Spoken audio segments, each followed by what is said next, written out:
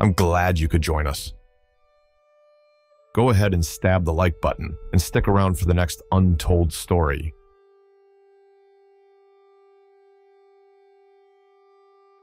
In the shadowed underbelly of Vienna, a creature of ancient power and terrifying grace fled through the winding catacombs, a silver wound burning in its side, a testament to the encounter with Damien Black, the vampire hunter renowned for his lethal prowess.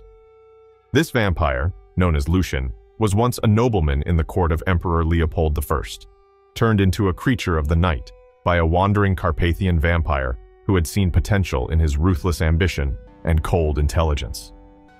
Now, centuries later, Lucian found himself a hunted prey, an irony not lost on him as he navigated the dark corridors beneath the city. The catacombs were a sanctuary, but also a prison, the stone walls echoing with the whispers of the dead and the memories of his long, blood-soaked existence. Lucian moved with silent urgency, the pain of his wound a mere annoyance compared to the burning rage within him. Damien had come close, too close, and the fear of final death, a concept he had dismissed through the ages, now gnawed at him with newfound claws. Emerging from the catacombs at a forgotten exit, Lucian found himself in an old part of the city where the modern lights of Vienna rarely penetrated. Here, in the darkness, he could heal and plan his revenge. He sought refuge in an abandoned mansion, its once lavish halls now draped in cobwebs and dust, a fitting haven for a creature like him. As he settled in the shadows of the mansion, Lucien contemplated his next move. He needed to recover, to gather strength, but more importantly, he needed allies. The vampire community in Vienna was scattered, secretive, and cautious, traits that had preserved them, but also isolated them. Lucien had to unite them, to ignite the fires of war against the hunters who grew bolder with each passing night. Days turned into nights as Lucien sent out his calls, whispers in the dark, messages carried by loyal rats and bats, creatures as much a part of the night as he was. One by one, vampires emerged from their hiding places, drawn to Lucian's charisma and his promise of vengeance against Damien Black and his ilk. Among these vampires was Isabella, a young vampire turned during the chaos of World War II. Her ferocity and cunning had kept her alive when many others had fallen, and her hatred for hunters was personal. Her creator had been slain by one. Isabella met with Lucien in the dim light of the mansion's grand hall, her eyes reflecting the flicker of the candles. "Why should we follow you?" she challenged, her voice echoing slightly in the vast room. "What can you do that we have not tried before?" Lucian's gaze was steady, his voice compelling. "Together we are stronger," he said. "Alone we are picked off, one by one. Damien Black is just the beginning. More will come. We need to strike first, strike hard, and eradicate this threat."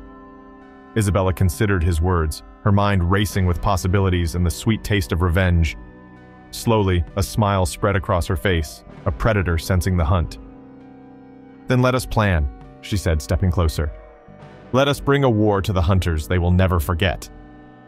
As the conspirators gathered around an ancient table, maps and plans spread out before them, the mansion seemed to come alive with the rustling of old ghosts and the whispered promises of a battle yet to come.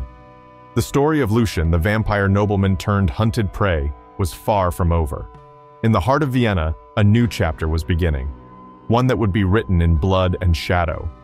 As Lucian and Isabella strategized late into the night, the air in the mansion thickened with a tense anticipation. They pored over maps of Vienna, identifying key locations where hunters were known to congregate and where vampire activity had been sighted. Their plan was to strike swiftly and silently, targeting the hunters where they least expected. Lucian's leadership rallied the vampires, his charisma and ancient wisdom instilling a sense of unity that had been absent for centuries. He spoke of the old ways, of powers and pacts forgotten by the modern vampire clans, inspiring his followers with tales of the night's dominion over the earth. As the group's confidence swelled, so did their ranks. Word spread through the underground channels of the vampire community, drawing even the most reclusive creatures out of their shadows. Within days, Lucian's assembly had grown into a formidable force. However, the urgency of their mission was underscored by news brought by a young vampire, Elena, who had narrowly escaped a hunter's trap. Her news of advanced weapons and coordinated movements indicated that the hunters were organizing more effectively than ever under Damien Black's influence. This information injected a new layer of urgency into their preparations. Lucian and Isabella worked tirelessly, refining their tactics and preparing their followers for the realities of the conflict ahead. They trained in the mansion's sprawling cellar, practicing combat techniques and mastering the art of stealth. Nightly, they ventured into the city in small groups, testing their strategies and marking territories, all while avoiding the prying eyes of the city's human inhabitants. Meanwhile, Damien Black continued his relentless pursuit, his investigations leading him closer to the heart of the vampire resurgence. His presence in Vienna stirred the pot further, his encounters with vampires becoming more frequent and more dangerous. Each skirmish provided him with more clues, tightening the noose around Lucian's nascent army. One evening, as Lucian and Isabella returned from a scouting mission, they found the mansion under surveillance. Damien had discovered their lair. The shadows around the building teemed with the subtle movements of hunters waiting in ambush. Lucian's eyes narrowed as he assessed the situation. The battle to come had arrived sooner than expected, and it was now a fight not just for dominance, but for survival. Isabella, sensing the shift in Lucian's demeanor, touched his arm lightly. "This is it then," she whispered, her voice a mix of excitement and apprehension. Lucian nodded, a grim resolve settling over his features. "This is it. We strike now, or we perish." Gathering their forces, Lucian led them from the shadows, the vampires emerging into the moonlit night with a fierce, silent determination. The air crackled with the imminent clash of ancient foes, the night alive with the thrill of the hunt and the terror of the hunted. As they prepared to engage, Lucian stood at the forefront, Isabella at his side. He raised his hand, signaling his followers to halt. In a voice that carried across the cool night air, he called out to Damien, challenging him to face him directly. "Damien Black!" he shouted into the darkness. "Come forth and end this! Tonight we settle the old scores between our kind." The tension hung thick in the air as they awaited Damien's response. The outcome of this confrontation uncertain but inevitably bloody. The story of Lucian, the vampire nobleman, was far from over. Instead, it teetered on the brink of a new era, either of resurgence or of ruin, as the night itself held its breath, waiting for the clash of predator against predator in the dark heart of Vienna. The standoff lingered in the chilly night air, the tension palpable as both sides braced for what seemed an inevitable confrontation. Lucian stood poised, his figure a blend of regal menace and battle-hardened warrior, with Isabella's fierce gaze scanning the shadows for any sign of movement.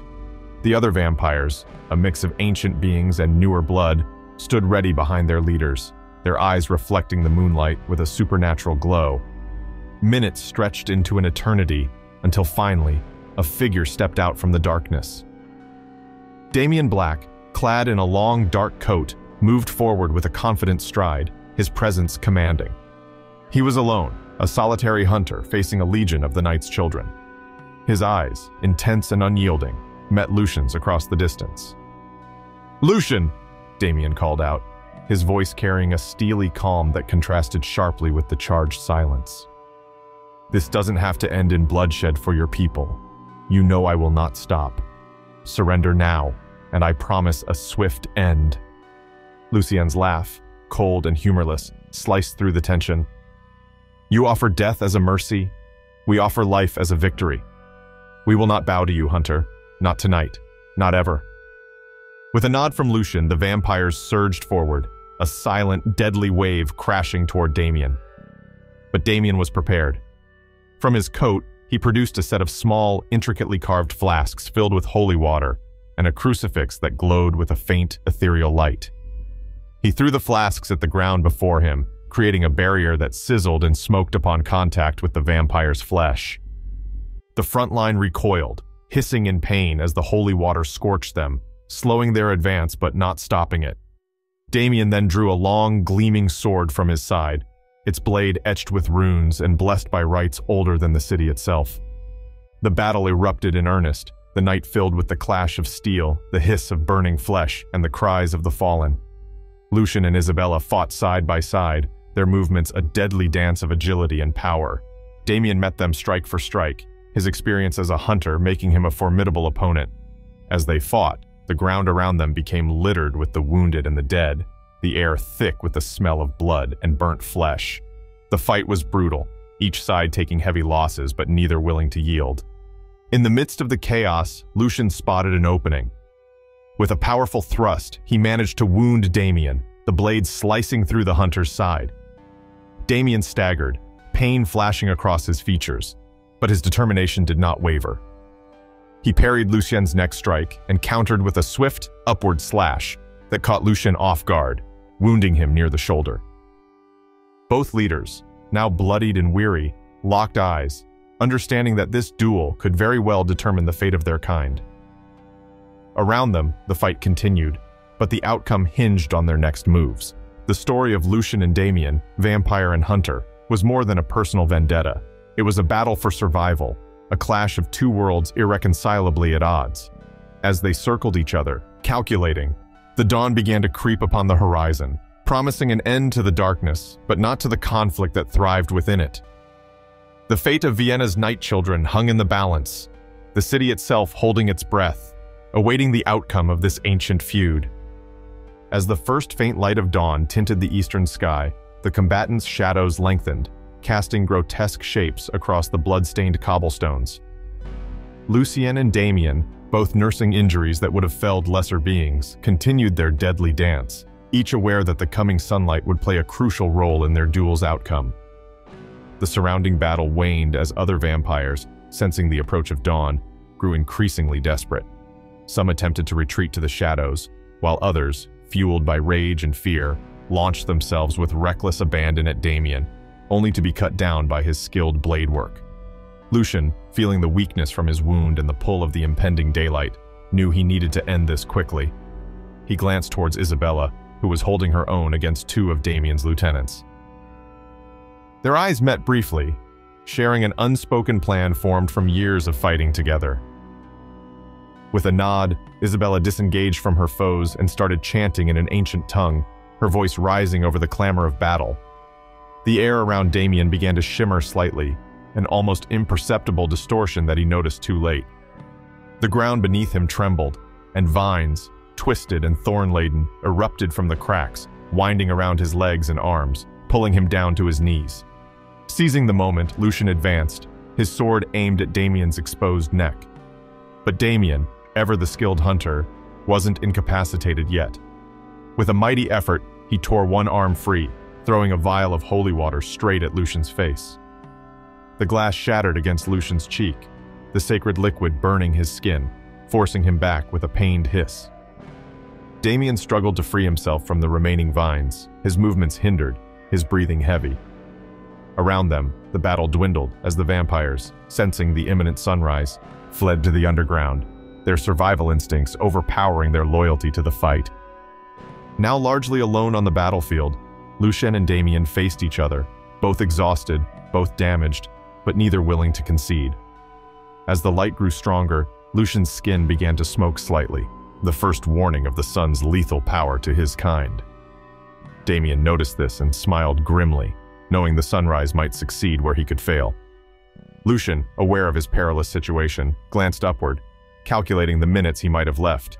He needed to finish this quickly or retreat to the shadows to survive. The battle of wills and weapons continued, now not just a fight for supremacy, but a race against time. Damien, exploiting Lucien's divided attention, managed to cut through the vines and regain his footing. He lunged forward, driving Lucien back towards the patch of sunlight that had just touched the edge of the square. Lucien dodged, his back dangerously close to the light, his every move causing him excruciating pain as the sun's rays burned his ancient flesh. As they maneuvered and feinted, the sun's rays crept closer, promising a fiery end to the vampire lord. Lucien, desperate and cornered, launched one final frenzied attack, his sword aimed directly at Damien's heart.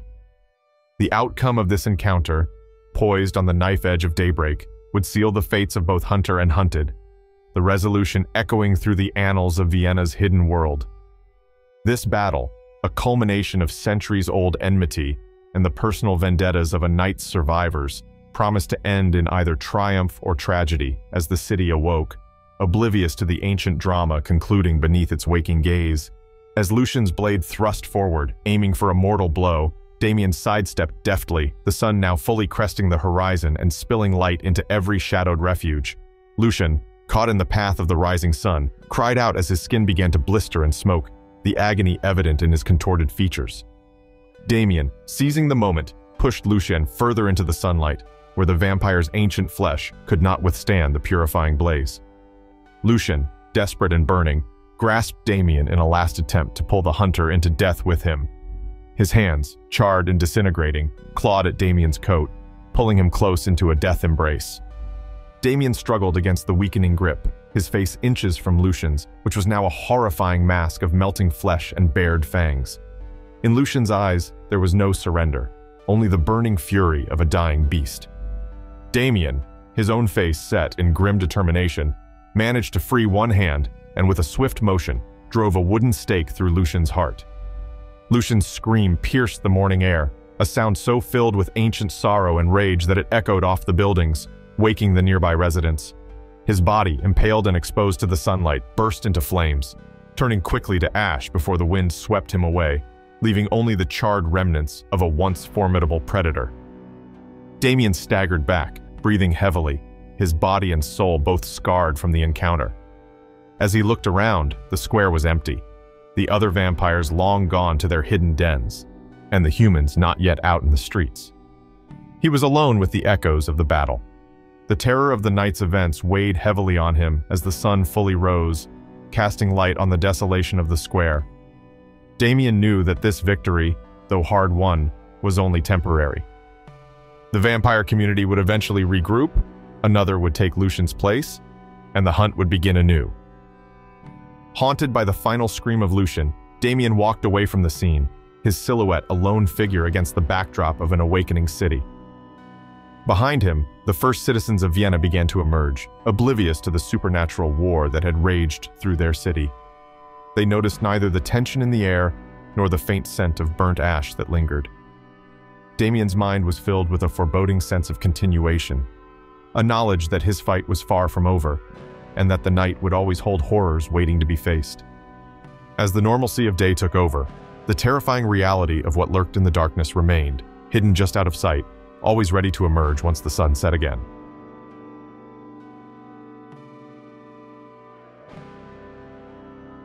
Thank you for listening. Now watch this video.